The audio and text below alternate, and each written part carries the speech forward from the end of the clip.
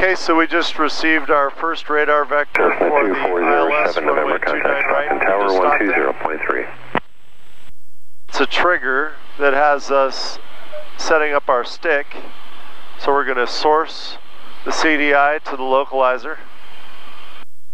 Make sure that we've got the proper frequency tuned. Right now we've got San Jose, so we're going to cursor up here and we're going to tune the frequency for the ILS. It was in standby. We're going to look for it to identify, but since we're still quite a ways abeam Stockton, it's probably not going to identify yet. Number 345 Bravo Sierra, descend and maintain 3000. Descend and maintain 3000, 5 Bravo Sierra.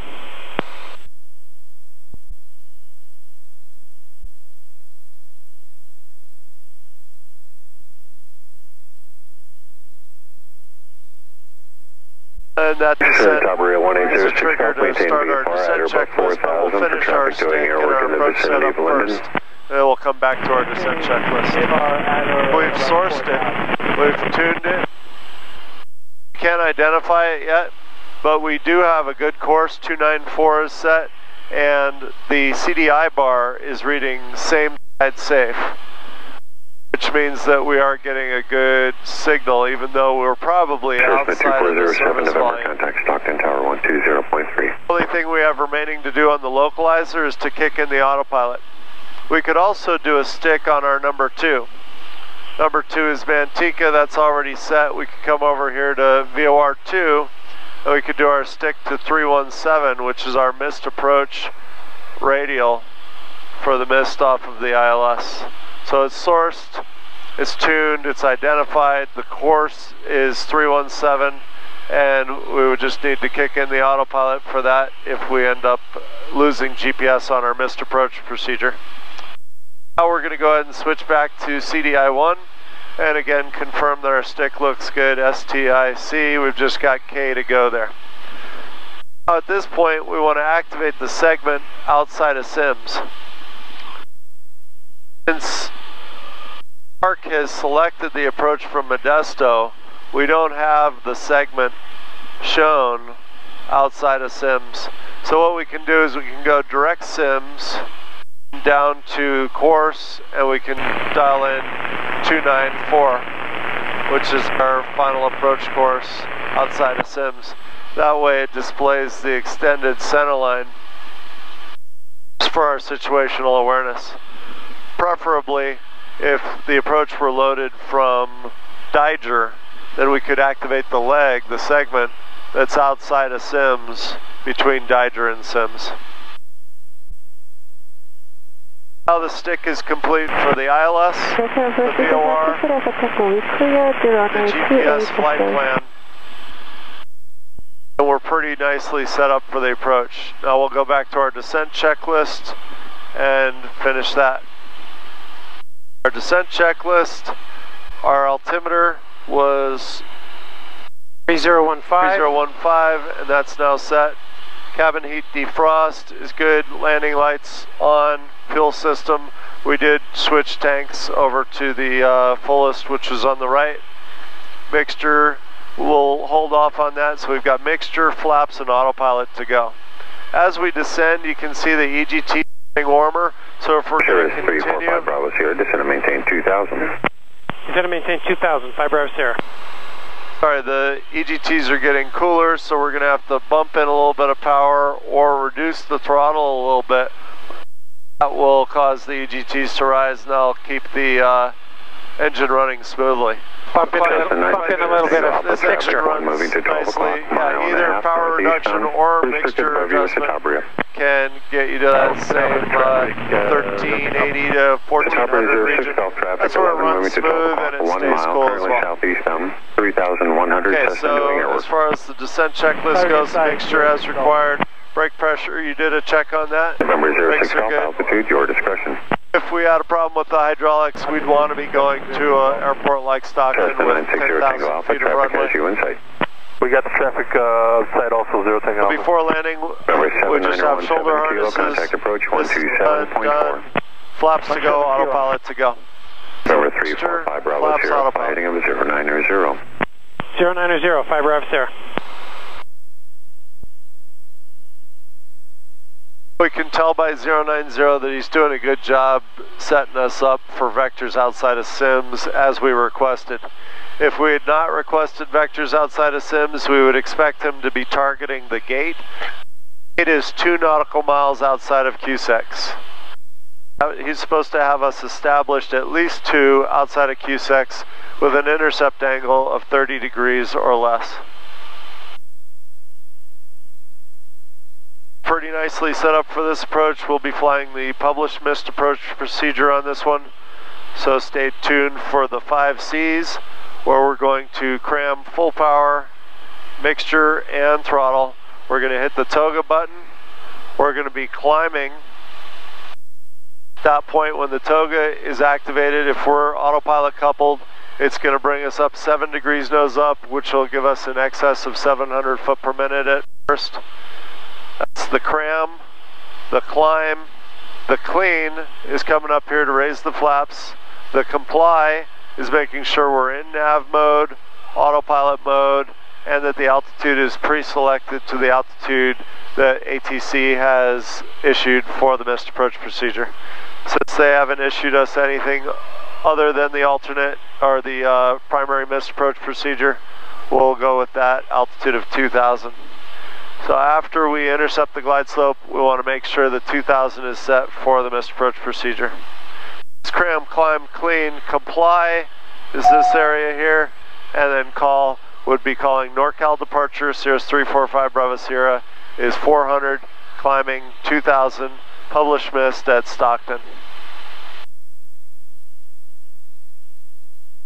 Does that look to you? Looks good.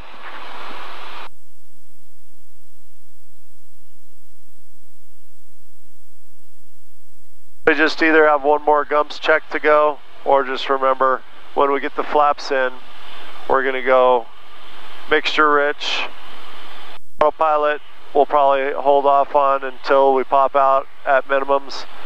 We're not going to see the airport at minimums, so the autopilot will never come off. Contact 2407 November, NorCal departure radar contact. Once we get below 119, we'll go ahead and put in that first knot. So usually before base or on base, I like to have the airplane slowed down with the flaps in. Cirrus 345 Bravo Sierra, turn left, heading on the 050. 0505 Bravo Sierra. The flight operations manual calls for us to have flaps in just prior to glide slope intercept, but Cirrus is okay with us putting the flaps in earlier if we want to get that out of the way. At this point, I usually power back to 50% so that we can get below 119, the flaps out of the way, so it's one less thing to worry about.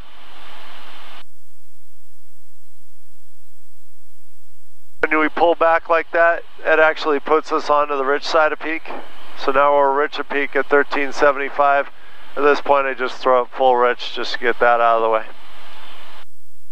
As we're looking to put the flaps in a moment, as the speed decays to 119, set our first notch of flaps. We're at our pre-approach level power setting. Approach level should keep us above 100, somewhere in the 105 to 110 range of indicated airspeed.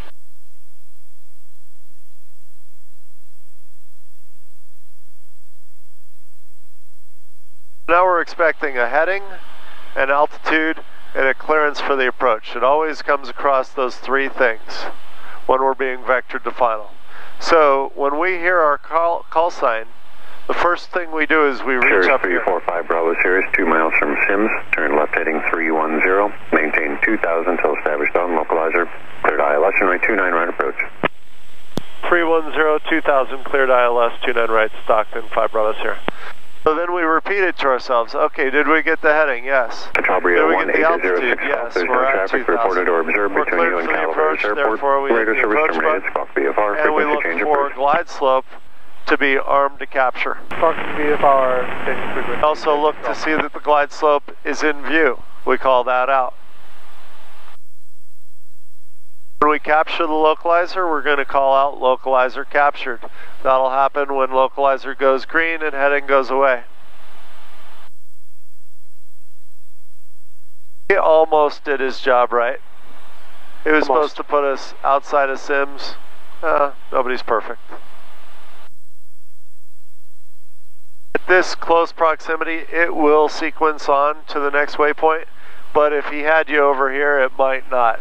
So you might have to activate that next segment, otherwise you'd be reading distance Sims the whole way in on the approach.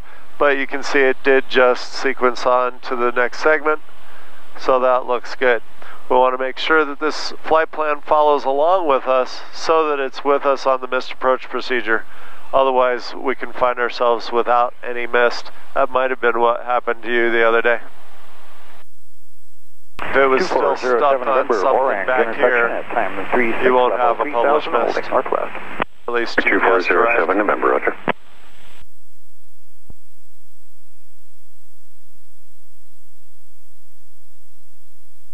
Cirrus 345 Bravo Sierra, contact Stockton Tower 120.3. Stockton Tower 120.3, 5 Bravo Sierra. We're a little bit below 50%. As a result, we're a little below 100. So let's go up to 52 to make sure that we compensate a little bit for being under speed. I'd like to add 1% for each knot that I'm below 100. It looks like that's bringing us back up above 100. Captured the localizer. Do you still want the right runway, or would you want the left? We'll use right runway. And at that point, we sync this. Roger, wind calm. With the wind from the right, we were expecting a heading bug to the right of the course.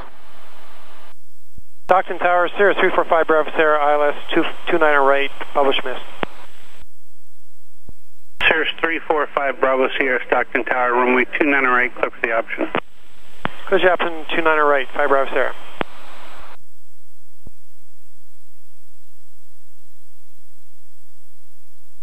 Okay, we go through the GUMS checklist again. Gas is on fullest tank, undercarriage, 3 greens if we had landing gear by now, or at glide slope intercept. And undercarriage is checked as far as hydraulics go. Mixture is rich, pump is on, switches are good. We don't need pitot heat anymore, so that's off. Oxygen would be off, TKS off if we're out of icing conditions. A 22 turbo or Fiki, and switches and safety belts is briefing all the passengers in the back, make sure everybody's buckled up, ready to land. Okay, at this point we could descend to 1,800 feet, but a 200-foot delta is not a problem. We can go ahead and pick up the glide slope at this altitude. The service volume for a glide slope is 3,000 feet, so anywhere out here is acceptable in the 2,000 to 3,000 foot range. We see that the glide slope is alive. We call out that it's alive and it's armed to capture. Our airspeed is holding nice and stable now that we've bumped the power up to 52%. We use 50 as a target, but you may find yourself under different weight loading, different temperatures. You may find yourself a little higher or lower than 50% power to hold 100 to 110 knots. If we get up above 110 knots at any point, then we pull an extra percentage of power off. Okay, we're coming up on glide slope capture. We're going to look for GS to go green, at which point we're going to call out glide slope is captured. We're going to bring the power back to 30% in order to keep our speed in that 100 to 110 knot range.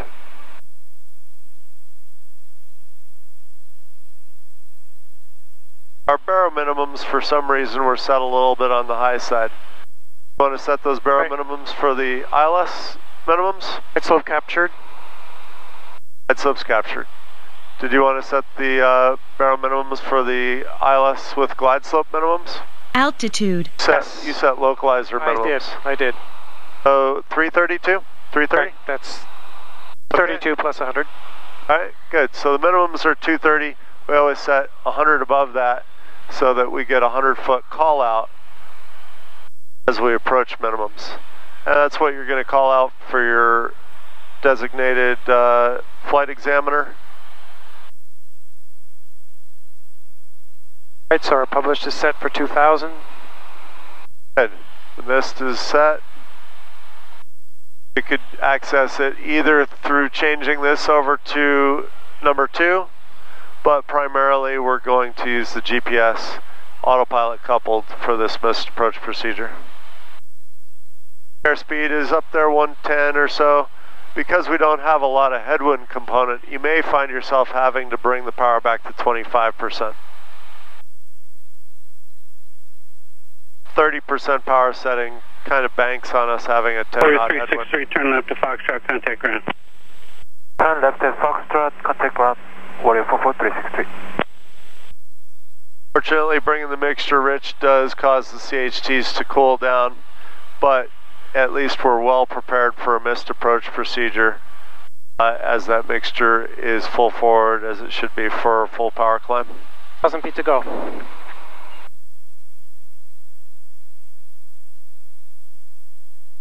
$900.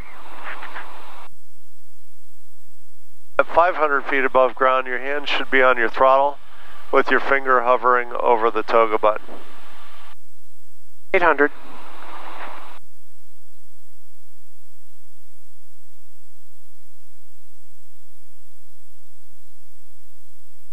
$400 to go.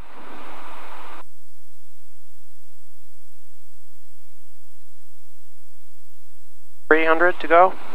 And GUMS check is complete.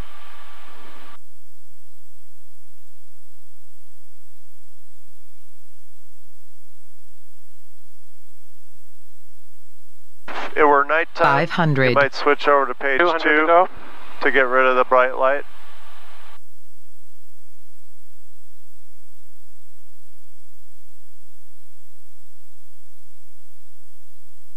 $100.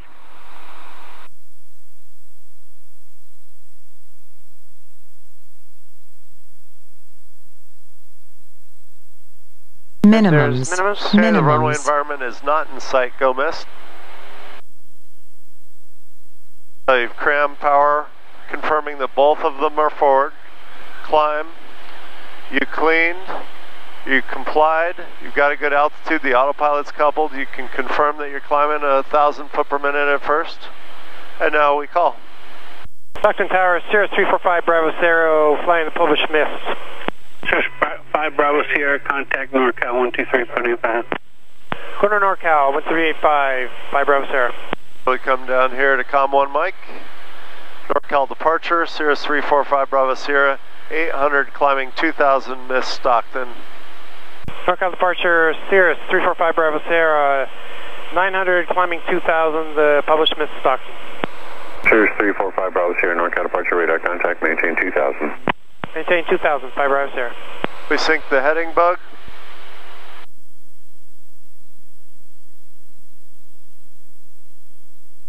And if you were in a 22, you could bring the attitude further up if you wanted to, more towards 10 degrees nose up. But on the 20, all you can really do is about 7 up before you start getting down below VY.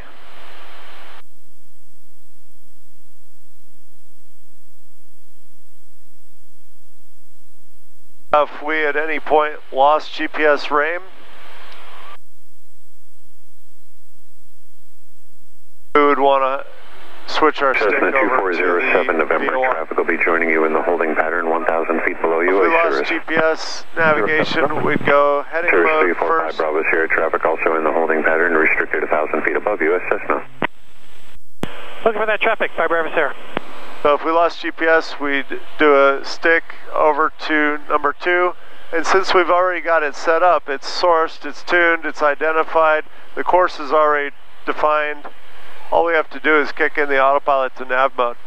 Really no major difficulty with a GPS loss on a ILS approach. All right, now we're going to set the power back to 50%.